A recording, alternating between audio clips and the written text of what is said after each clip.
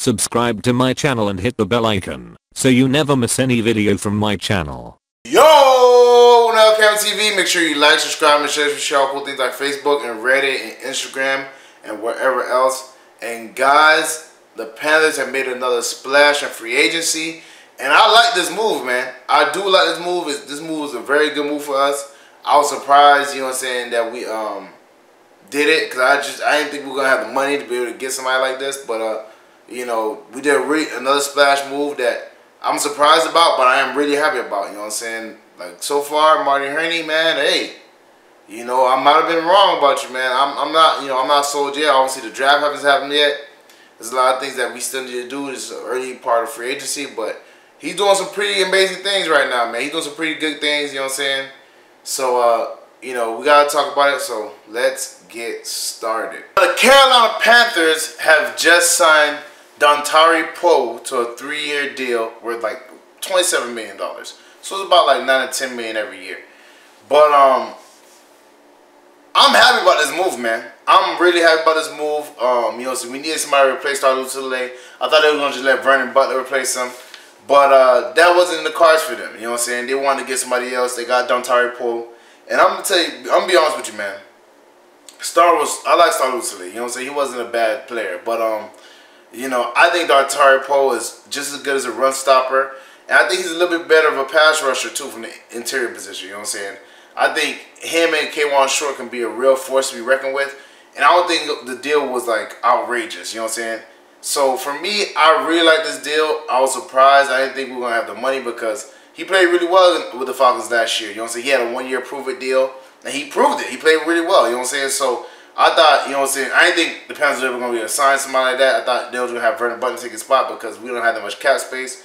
But Marty Hurney worked his magic, man. I'm be honest with you, man, like, I was really surprised when I seen this. I didn't expect it. It just was. It was really surprising to me. You know what I'm saying? I thought maybe we'll see another safety, or you know, just you know, I thought more of a safety was probably gonna be the next free agent that we got. But now our D line is pretty solid again, man. Like that hole that started a little too late left. You know what I'm saying, is filled. So we got Mario Addison, Dontari Poe, K1 Short, and Julius Peppers. We're going to be a force to be reckoned with again, man. You know what I'm saying?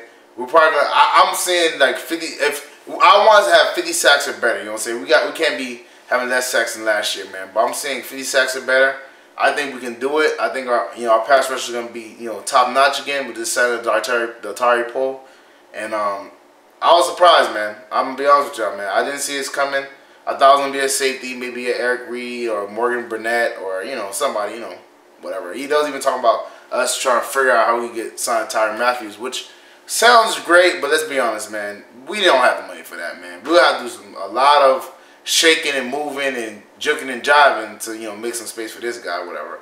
And I think he's a great player, but just there's no way you can pay for him. So I was surprised that we went, you know, got Dontari Poe. I didn't expect it. You know what I'm saying? I thought he would, you know, command more money, but you know, one man's trash is another man's treasure, man. I think he did play good for the Falcons, but I guess I don't know why the Falcons didn't want to re-sign him. I don't know, but the Panthers will take him. I know that for damn sure. The Panthers will take him. So, and I gotta be honest with y'all, man.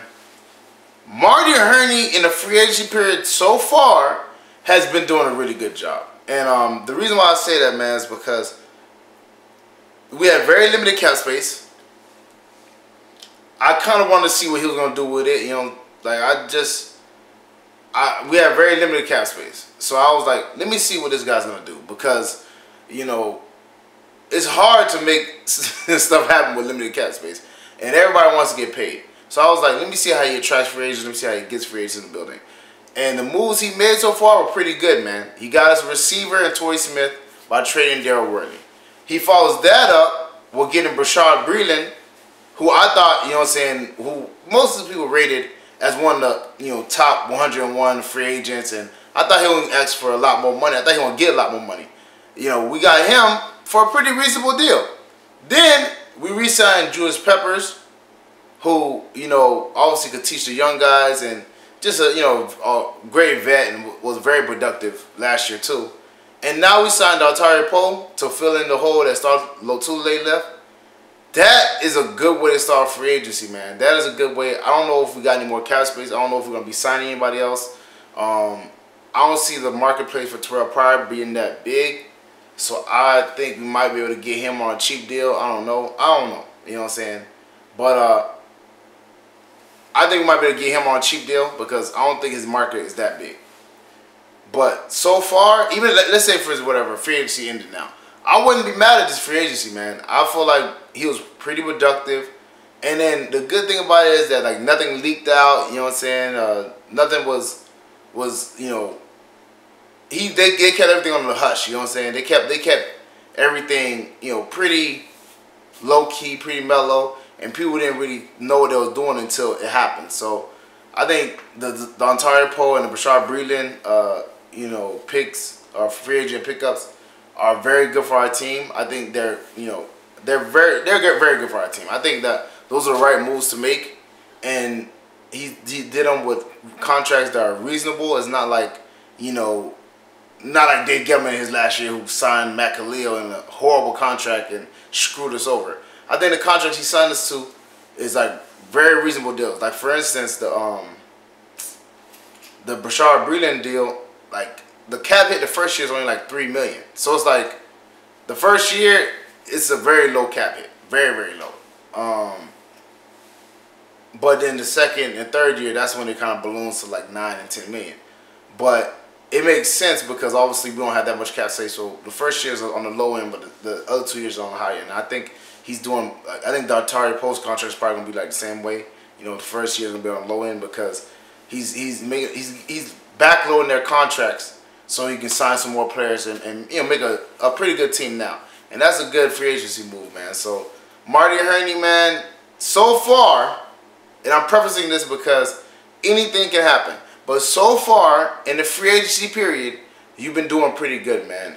You know what I'm saying? If you can keep it up and then you can follow that up with a good draft, you know, I'll make a video, you know, recanting my statement because everyone knows, man, I was not on the Marty Hurney bandwagon. I didn't like, you know, hiring him back. I wanted another GM to get hired because I felt like, why bring a kid into a room? The kid destroys the room. You clean it up and bring the same kid back in the room. It makes no sense to me. But maybe that kid did learn. Maybe that kid's a little bit smarter, you know what I'm saying? So, Marty Hurney, so far, good job, man. Keep doing what you're doing. Keep working your magic, man, because you're filling up some holes that we definitely need filled up. And it's not with, like, no second, third year, you know, third tier player that, you know, we just signed, but it's not really going to contribute. I think both of those, the biggest signings we have, which is, you know, Dontari Poe and Bashaud Breeland, are going to be big contributors next year. So that defense is going to be A1 still. That's a good thing. So this free agency has set us up for the draft in a great way. You know what I'm saying? I feel like the draft, we don't have that many holes to fill, and I think we can be able to fill them up pretty quickly. So this is my thing. This is how I feel about the draft. Now that we got somebody to replace Lotulelei, now we got another cornerback in Bashaud Breeland. You know, now we got Julius Peppers back, and you know, got Torrey Smith. This is what we should do, right? This is how I see things. In the first round, if Darius Geis, now yes, I know his name now. I come out saying Goosey. I apologize. His name is Geis. I know it now. Forgive me, but. If in the first round, if Darius Geis is on the board when we're there, draft him.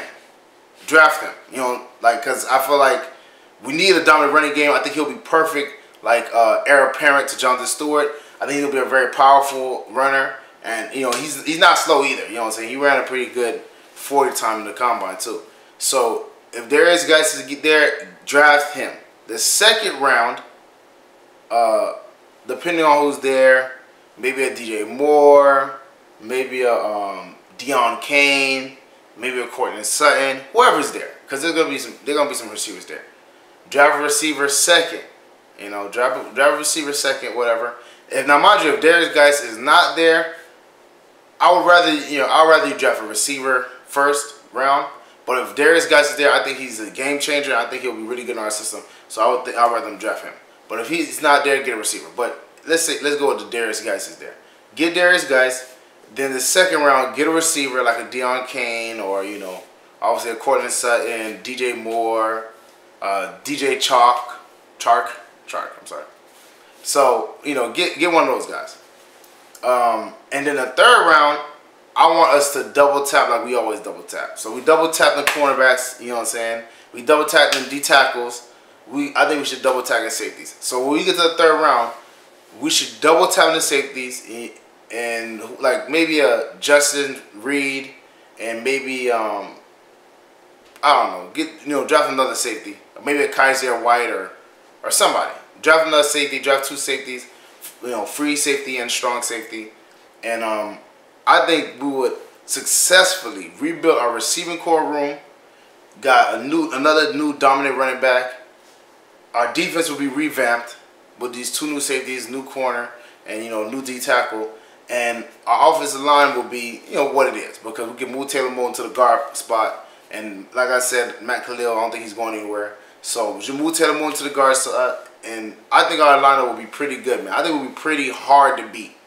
Like that, if we can execute that, and we could just like trade, you know, like the rest of the picks, like maybe our 5th and 6th. I don't think we have a 4th rounder. 5th and 6th and 7th. Trade up to like the 4th round, you know, because who cares about the 5th, 6th, and 7th? Trade all those picks, get to the 4th round or like the late third round, and draft for DN, and then that'll be it for the draft. And I think we will have a very good draft. If he can execute that, I'll give Marty Hurney a round of applause, man. I'll be up here giving him a standing ovation, man. So we'll see what Marty Hurney does, but I think he set us up, so far, he set us up for the draft pretty well, so I'm not mad at it. Well, that's it for me, guys. Make sure you like, subscribe, and share cool things like Facebook and Reddit and Instagram and wherever else. And guys, get in the comment section. Tell me what you think about this Dontari Poe deal. Do you like it? Do you dislike it? Do you think he'll be able to fill Star Lutulele's role well? How do you think about Marty Hurney's free agency so far? Do you think he's doing a good job? Do you think he's doing a bad job? Let me know. And who do you think we should get in the draft? Because I think he set us up pretty well. And I told you how I think the first like 4 rounds should go. Let me know what you think. And I will see y'all next time.